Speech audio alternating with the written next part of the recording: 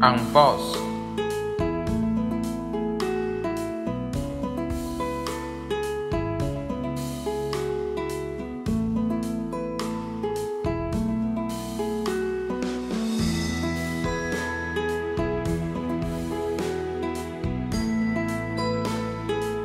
Set the screw blocker part upright.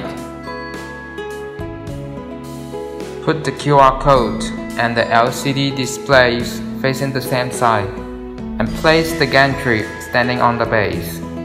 Make sure that the gantry is adhered to both sides, and tighten the screws on both sides. Use M520 screw to tighten both sides.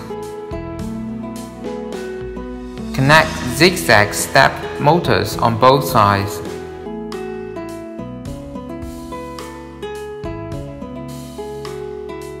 Tighten them with M416 screws from the bottom.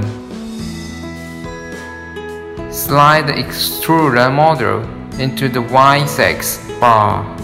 Pass the timing bell through the gap between the V wheel and the profile V slot, with its two facing up.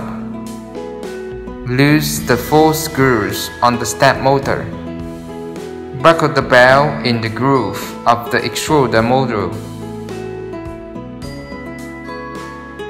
Pull the bell tight outward and tighten 4 screws. Refer to the marks and connect the wiring accordingly. Insert the Teflon pipe deep into the connector for secure connection.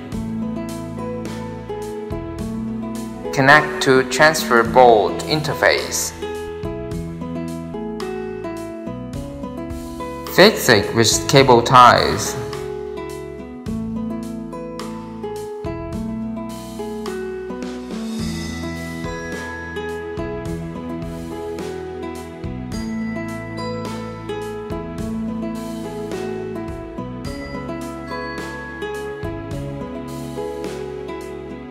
Install filament brackets at a suitable position on top of the gantry.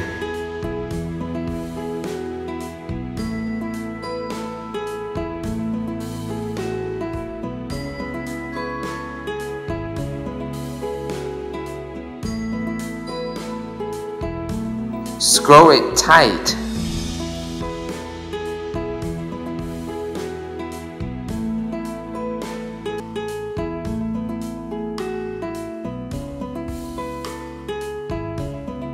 Click on Prepare Leveling menu.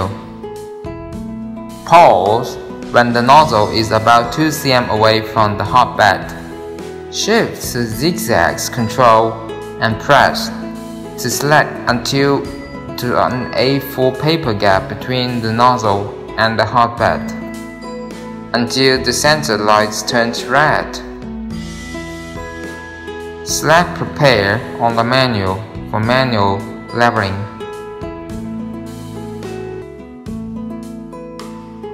Center light just turned red indicates space between the nozzle and the hotbed is proper. Press one button to reach an A4 paper thickness between the nozzle and the hotbed. Adjust left 2 to 4 points according to previous procedures. Press OK and the nozzles move back to the center automatically. Level the center point of the bed according to previous procedures.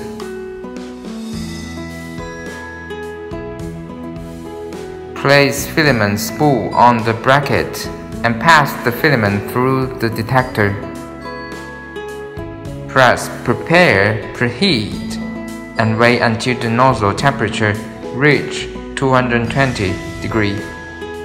Click on Load and wait until the temperature reach 210 degrees.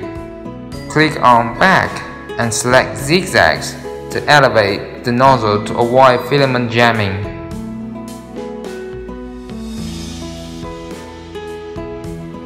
Click on Back and select Print File and then OK to stop printing.